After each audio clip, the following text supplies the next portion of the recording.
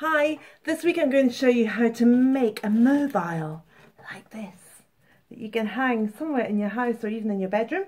You can even hang it outside. I'll show you how you can coat it. You can see on my one I've put a sun and a cloud and a hot air balloon, and at the end I have a rainbow for the NHS.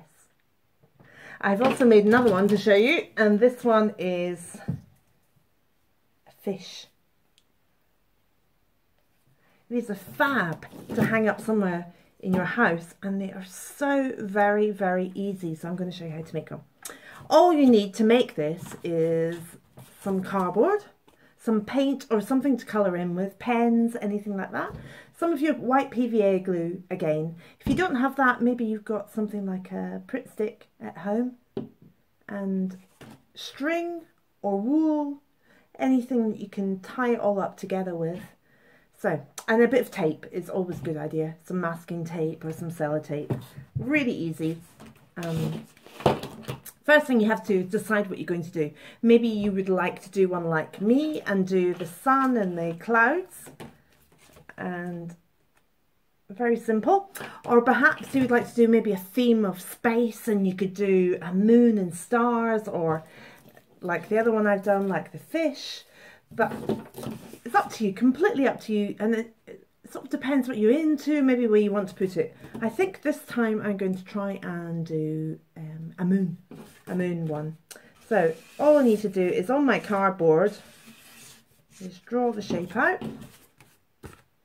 There's a crescent moon. It's this simple. Cut it out, and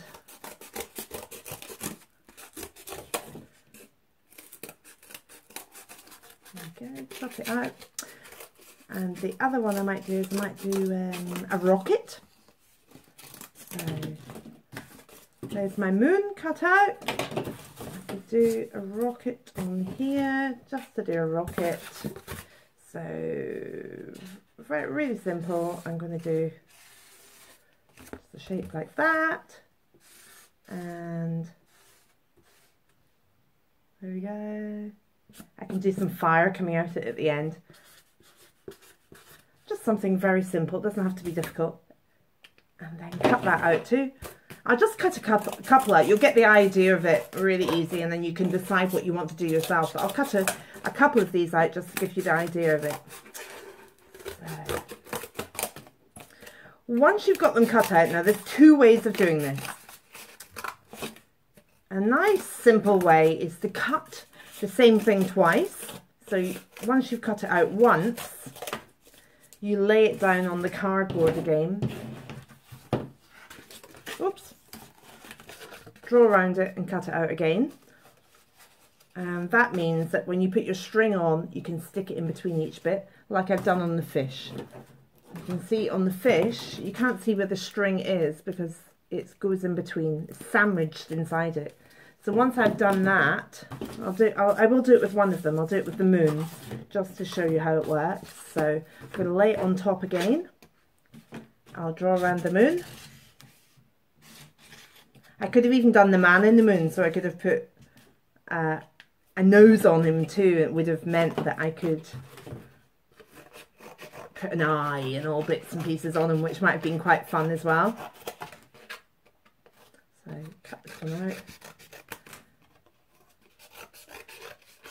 The good thing about doing it this way is you can stick them together and sandwich it. So when I put my string inside it, you won't see it at all.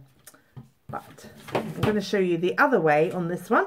So on this one, I want a little bit of a relief shape, which means the bits of it that stand out, it makes it so it's more three-dimensional. So it's not just flat, and it certainly makes it more interesting to look at. So I'm going to cut the little windows out, and I'm going to stick them on, make that one a wee bit smaller. When I've got that, I'll just put a bit of glue on it and pop it on. Now I would do that with all of those windows, just so they all stand out a little bit more. You can see if I go sideways, it just makes it all just a bit more of a sculptural type piece. So Then once you've got that, once you've got them all, you want to put them together. There's different ways of doing it. But here we go, I've got some wool here. And what I'm going to do is take a little piece of tape. I'm going to leave a gap then between each piece of my mobile. So what I'm going to do is I'm going to wrap the tape around the piece of string. And then I'm going to pop it on here. And I'll put another piece of tape on the top. This means it won't slip. Another piece over the top, and that's it on and ready. I've left a bit of the top for hanging. And once I've got that, I'm going to put my PVA onto that side where the string is. There we are. This white glue is great for all sorts of things. And I'm going to pop the other bit on top of it.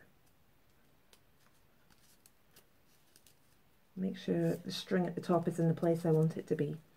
So now all I need now is a gap, and then I'll put my rocket on underneath. So the rocket I would have cut out as well, the same way I would have cut two of them out, done exactly the same thing. Now I want to leave a little bit of a space in between, and a really good way to make a spacer is to make a bead. You can see on these ones they have got beads in between them, a type of bead. Really easy to make. Now we get so much junk coming through all the time. You might have a magazine at home. Either way, you want a piece of paper that's shiny type paper like magazine paper. And what you do is you cut a strip and you taper it to a point at the end. So you cut it so it's pointed like that. And then you want to take a pen or a pencil or a paintbrush. I'll just use my brush because it's here. And what you do is you roll it round, roll it all the way up. And then you can slide it off, and the bit that's pointy is left over. Put a little piece of PVA glue on there, and then roll it again until you have a bead. And that's a perfect spacer to put in between things. So you can do a few of those up, you can make them ready to go, and they just take a few minutes to dry. They're very quick. And once you've got to that stage, you can, oops, cut this off, it's easier to work with. You can slide your string through the hole all the way up, and that makes a good spacer to put in between them. And then you're ready for your next bit. So where's my rocket gone? There he is. So my rocket would be next. So same again, I'm going to get a little piece of tape and I'm going to lie it down on your table so you know where your position is, where you want it to be, and wrap the tape around your string, stick it to your rocket, put another piece over the top of it,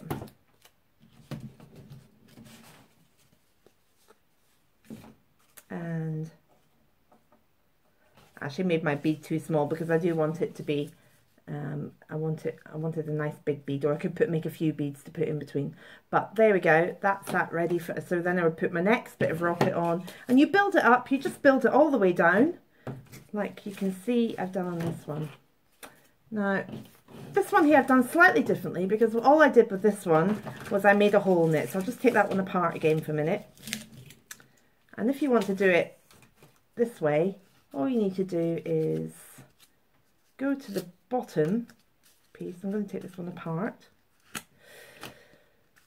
So there's my moon, and I'm going to make a little hole in it. You can use a little scratcher that you had for your art activities, so hold on to that one. Pop a wee hole through it if you can. It should be sharp enough. If it's not sharp enough, then be very careful, but you can use the edge of a pair of scissors. But being really careful, you can even get an adult to do it for you if you need to. Once you've got a little hole, then what you do is slide your string through there. So Here we go, there's my string again. Slide it through. I'm going to use my scissors just to help me pop it into place. There we go. Oh, doesn't want to jump in. It's a bit sticky because I've got the PVA on this one, but it'll be much easier when you don't have glue on it. So slide it in, and then you want to just tie it off. It's always good anytime you tie anything off, if you do a double knot, it works much better because you know it's not going to slip or slide anywhere.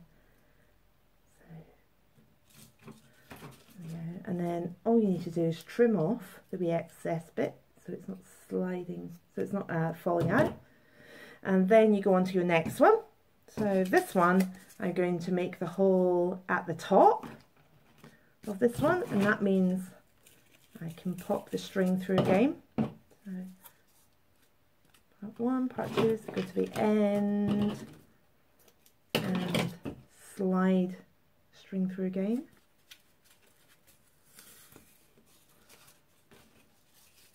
And that's this part. All I'm going to do now is put a little piece of tape onto that as well, just to hold it in place. And then I'm ready for my next one. So with my next one, I'm going to put another hole into this one. I'll put a hole at the bottom this time, and I'm going to put another moon after that. It's all sticky still from my glue from my first attempt. I'm going to slide that through there. And you keep going, you basically keep going. You can add as many things going up and down it that you want. You just keep adding them on all the way down. And once you've done that, you need to paint them or colour them. Now, it is better if you've got paint in the house. The paint does work better because it's a bit heavier. So I suggest that you paint them first of all in white paint. Cover the whole thing in white paint and let it dry, and when it's dry then start putting the colours on, because if you paint directly onto the brown you have to do quite a few layers because the colours don't shine as bright. So that's a much easier way to do it. So paint the whole thing in white first. You can see this one I've not quite finished off because I've just painted white. I paint a layer of yellow. When that's dry then I put my face on, and the same with the clouds. So you can see on these ones I've put a piece of relief to make it three-dimensional. And you can see it on there too. So each one has got a little extra bit added onto it. And sometimes the cardboard that you use might have the ridges in it, corrugated type cardboard, and that's great too because you get great texture in that. Oh, this one's sticking to my other one now. And then at the end I've got my rainbow. I could also have maybe done a few little bits hanging down from there again and added some raindrops. That would have been nice, or I could have put my name on a little piece there. But these are fabulous to make. And if you wanted it so you could put it outside, then really simply all you need to do afterwards is get the white glue again and coat the whole thing in white glue, even 2 coats of it, let it dry, put another coat on, and it means it's a little bit waterproof, so it won't get all wet and soggy. It'll all be covered, and then you can hang it maybe in your garden. You might have a nice patio or somewhere that you'd like to hang it, or just make one that you can hang in your bedroom, and they're great things to make as presents for people too. I hope you enjoy making them. Make your own picture mobile. I'll see you next week, and next week we're going to make a plaque for your bedroom. So next week, if you could collect together some cardboard again and some tin foil, and we're going to make a really fun plaque to put somewhere in your